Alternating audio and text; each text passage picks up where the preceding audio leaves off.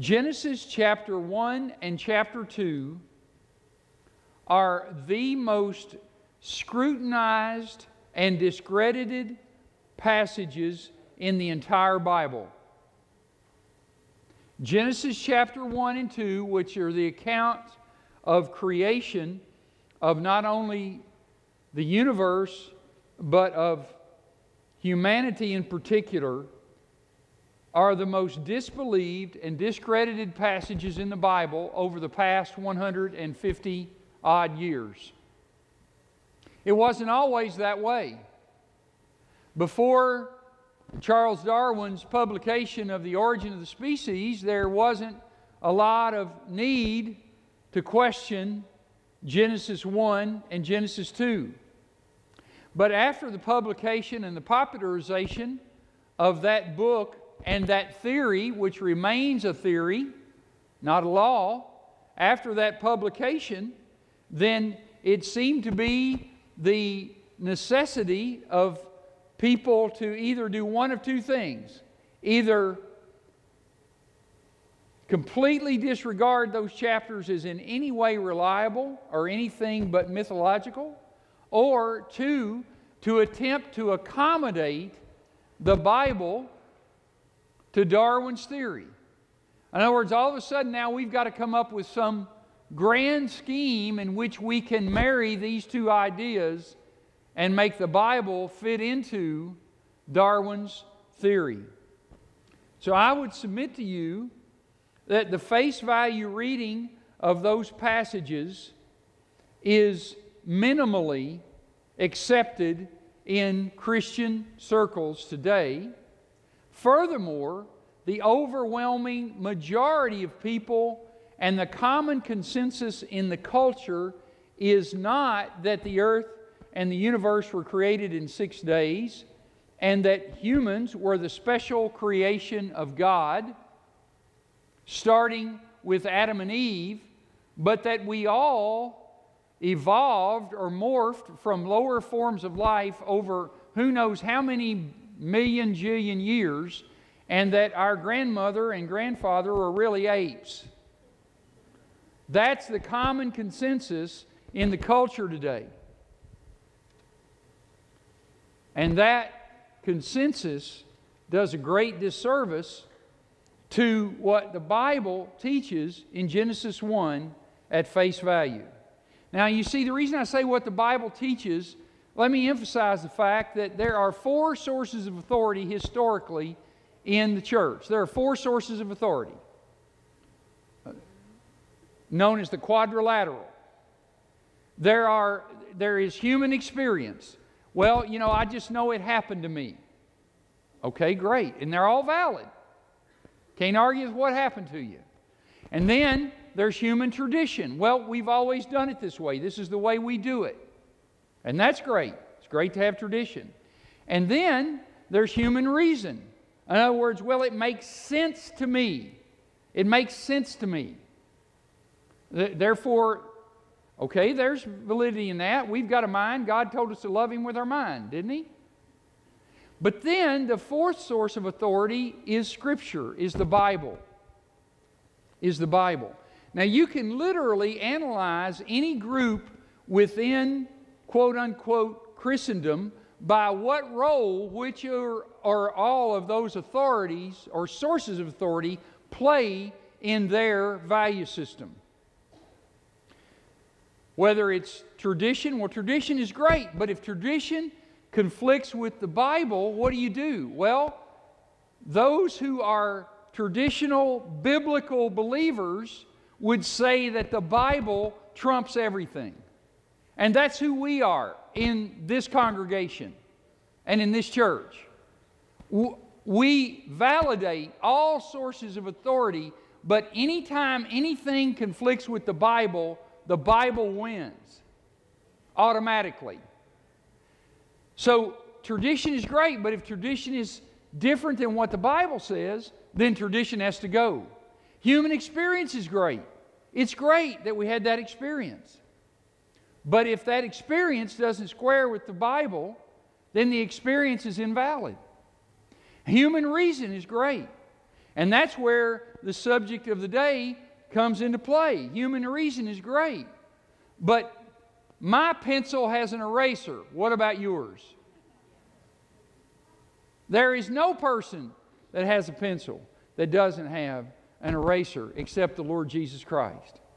And when somebody's opinion conflicts with the Bible, then the opinion has to take second place. And what I would submit to you is simply this, that the plain, responsible interpretation of the Bible using principles that are applied from Genesis to Revelation in any passage of Scripture, as applied to Genesis 1 and 2, if you apply those principles, there is no credible way to square them with millions of years of trial and error that result in what we have now. And so my contention is not to argue with the scientists. My contention is simply to stay with the Bible and let them worry about it. Because the prophets of Israel and the apostles of the Lord Jesus Christ, I believe, recorded the accurate communication and information that God wanted us to know about His truth for us. The Bible settles the issue. So why does the reliability of the Bible and the creation account, why does that matter? Well, let's look again at Genesis 1:1. Read it together with me. In the beginning, God created the heavens and the earth. So let's break that down. First of all, in the beginning. I can never see this without thinking of that. You know where baseball is in the Bible? Genesis 1:1, in the beginning. Corny, it's so corny, but I cannot resist. In the beginning. Just, you'll remember that. But in the beginning, what's the point of reference here? The beginning of what? Well, this is the beginning. And notice God was already there. The beginning of all that is. Before anything created existed, God was already there. In the beginning, God was there. He was before the beginning. Before the beginning, God is.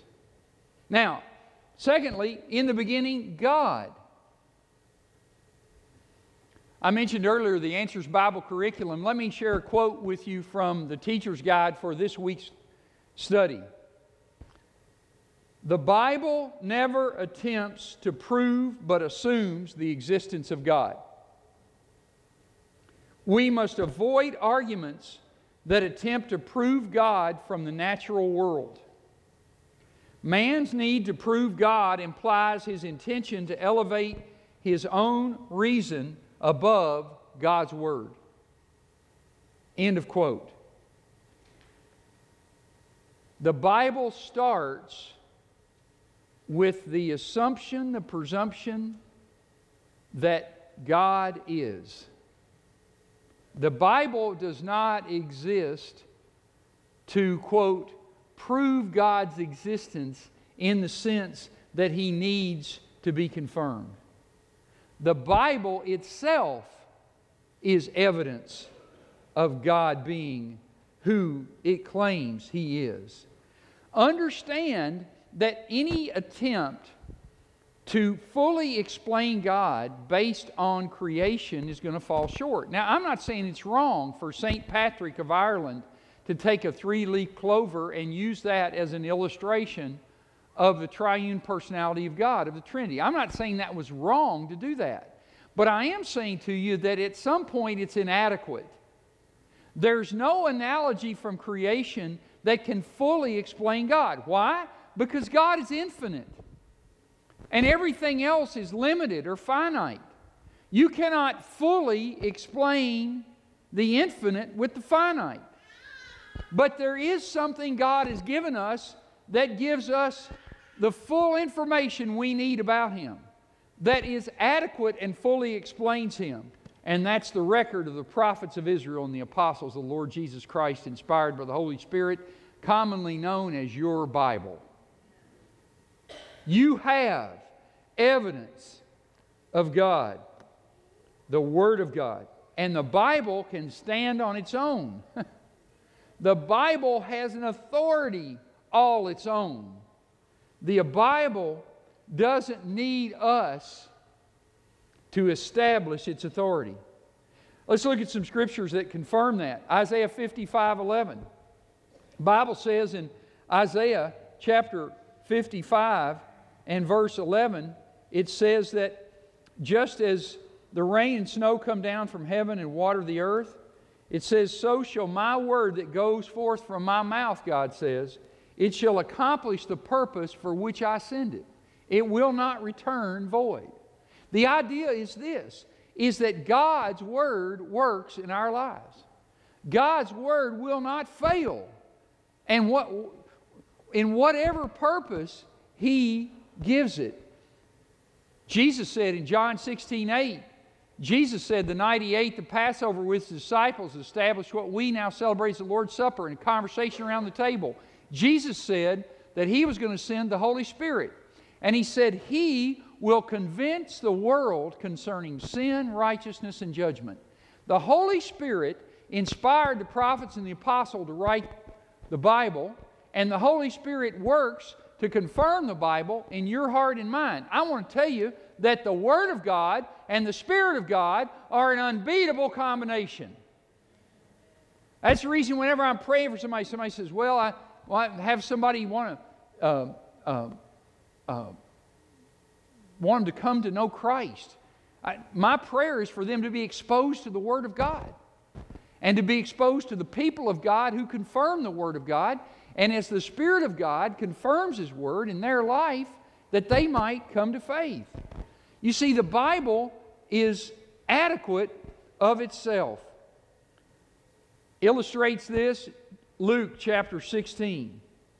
In Luke chapter 16, Jesus tells a story of a beggar named Lazarus and a rich, a wealthy man that both died. The beggar went to glory. He was with Abraham in glory. The rich man went to Hades and was in torment. And amazingly, they could communicate with each other. They could see each other and they could talk back and forth. And so the rich man, it says in verse 27, I beg you therefore, Father, that you would send him to my father's house, asking to send the beggar back. For I have 5 brothers, that he may testify to them, lest they come to this place of torment. Abraham said to him, they have Moses and the prophets, let them hear them. And he said, no, Father Abraham, but if one goes to them from the dead, they will repent. But he, that being Abraham, said to him, if they do not hear Moses and the prophets, neither will they be persuaded though one rise from the dead. Moses and the prophets, what's he referring to? He's referring to the Old Testament in your Bible. And he says that's more convincing and more persuasive to lead someone to the truth about God, about themselves, and what they need to do about it, than even if somebody rose from the dead in their presence. How many of us have ever imagined, well, I just wish I was living when Jesus was on the earth, and wouldn't it have been great to see, and my faith would be so strong. Have you ever thought that? Anybody ever think that? I have, right? Well, Abraham just debunks that myth. He says that the strongest thing to grow your faith is this book by His Spirit. And that's no surprise, because the Bible says in Romans chapter 10, verse 17, that faith comes by hearing, and hearing by the Word of God. How many of us here today would like to have stronger faith? I mean, I hope, surely you'll all raise your hand. I mean, you're here. Unless somebody drug you, I'm assuming that means you want a stronger faith, right? Praise God. God bless you. I'm glad you're here. I hope you're glad you're here. God's glad you're here.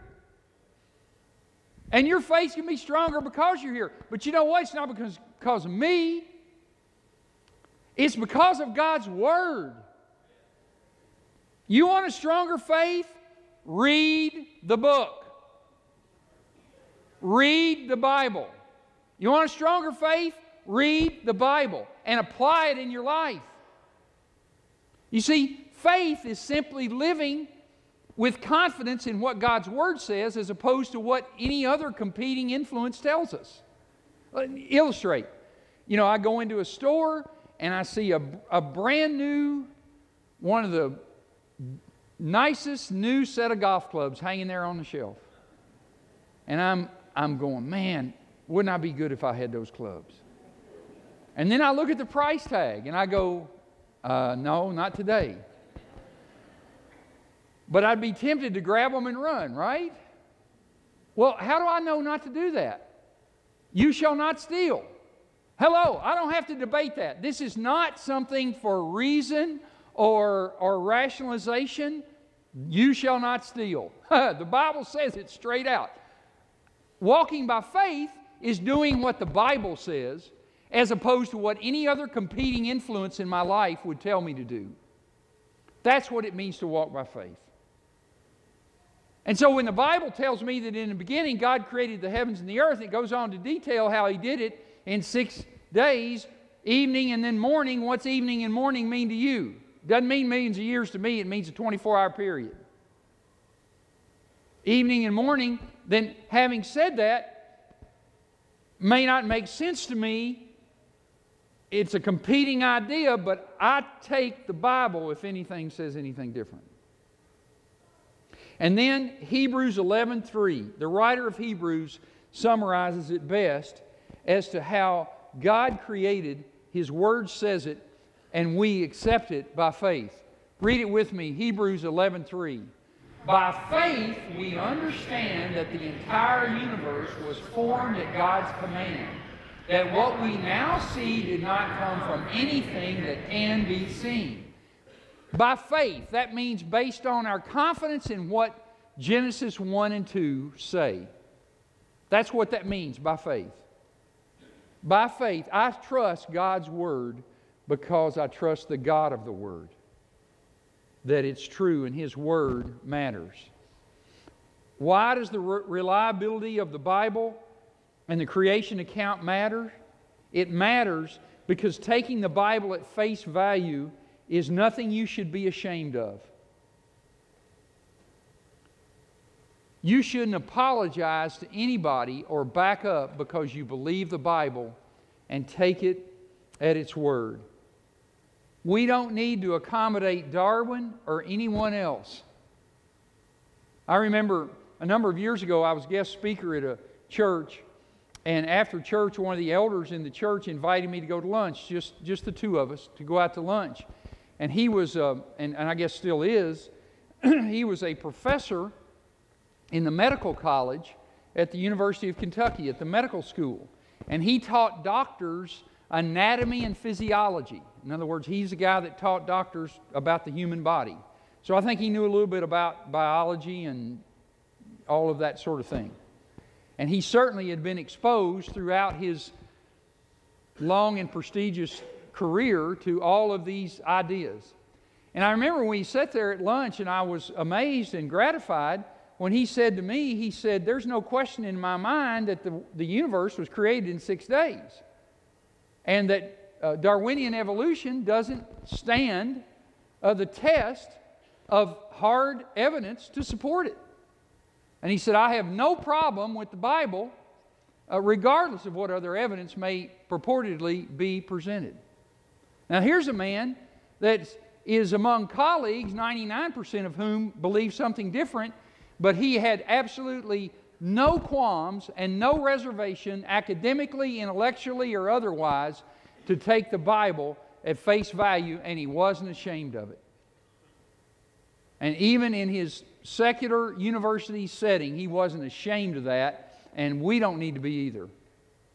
And I'm not. Because it's like I told him, like I told you earlier, I don't know why anybody would want to believe something that made their grandparents apes.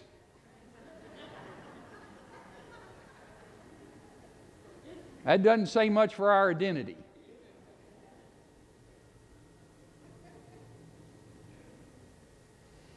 And then it says, in the beginning, God created. created. And it says He created the heavens and the earth. That's a figure of speech known as a merism, M-E-R-I-S-M, heavens and earth, and it meant the universe. For example, have you ever said, oh, they were covered head to toe? Have you ever said that, used that phrase? That's a merism. And what did you mean by that? You meant their whole body was covered. Well, this is a figure of speech that means that God created the universe. That in the beginning, God created the universe.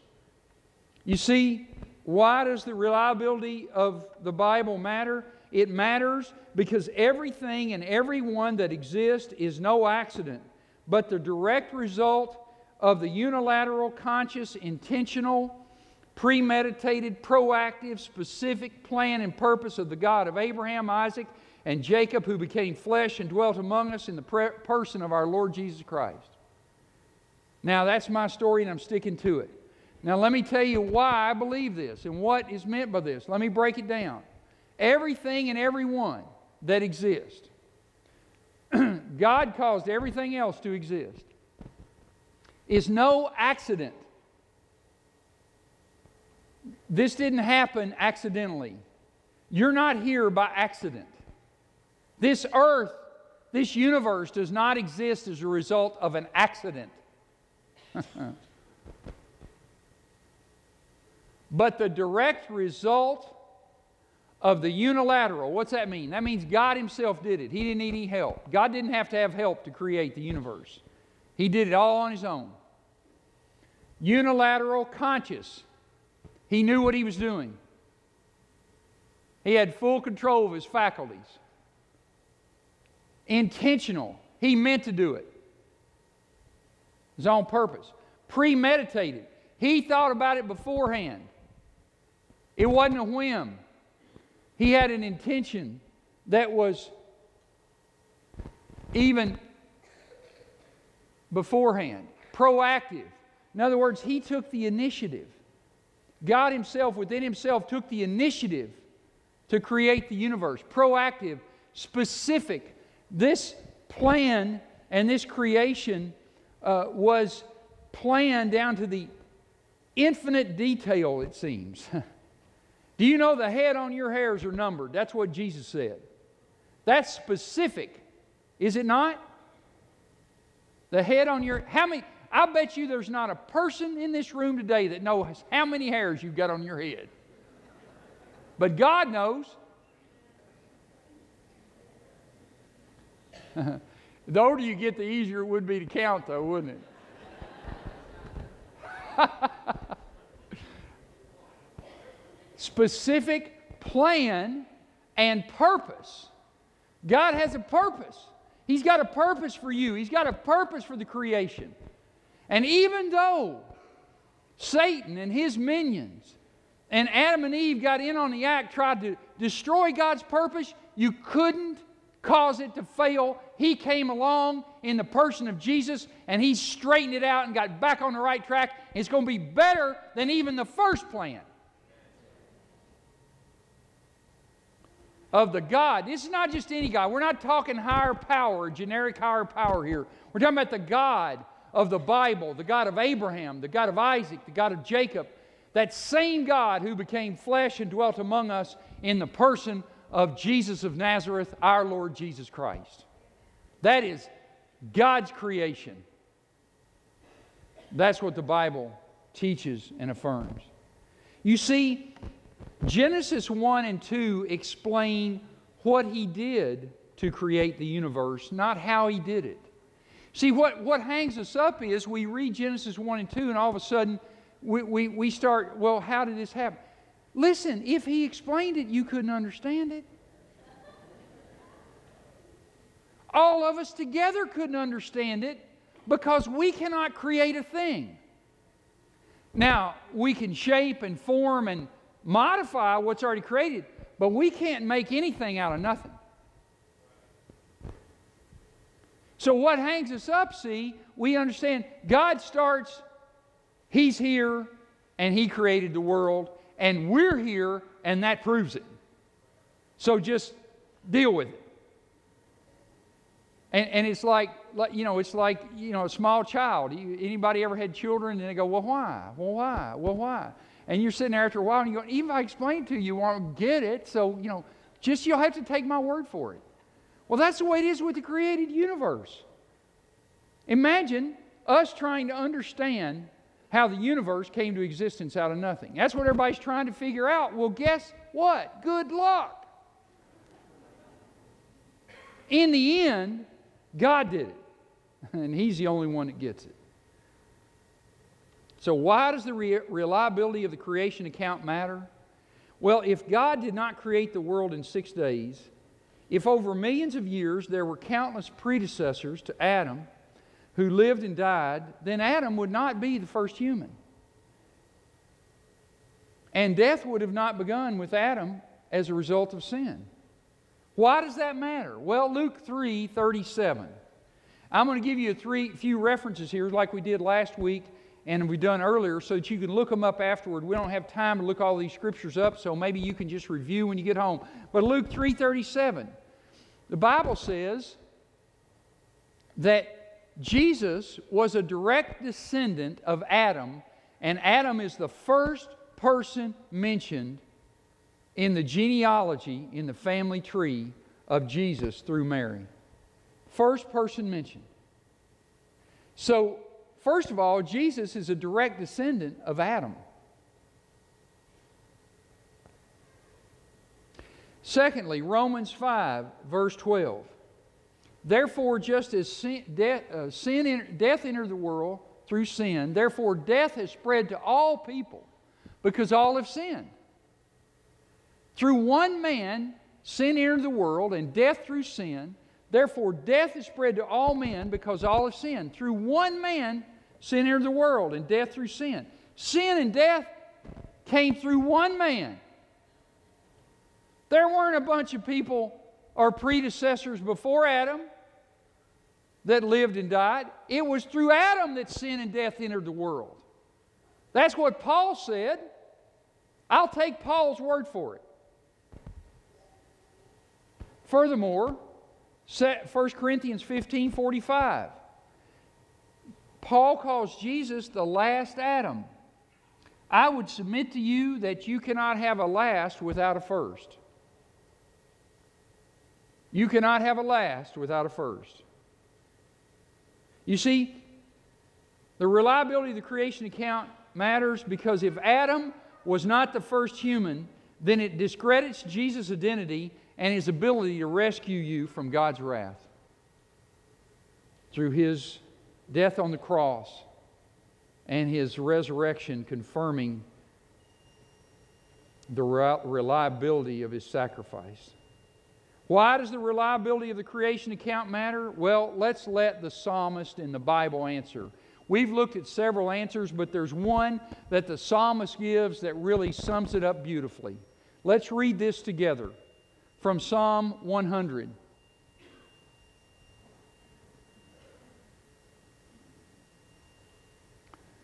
You know the Lord is God.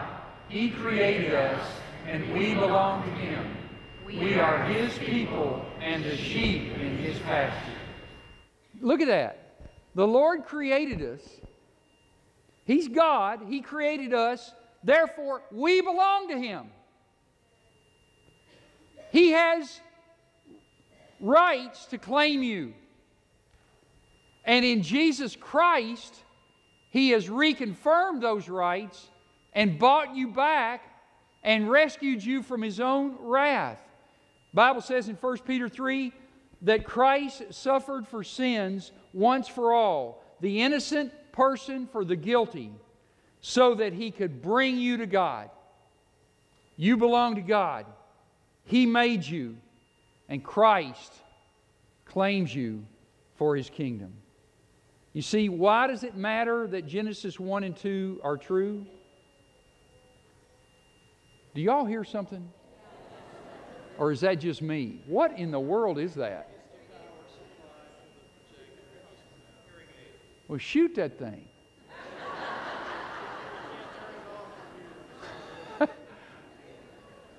I wanted to make sure I wasn't the only one hearing that.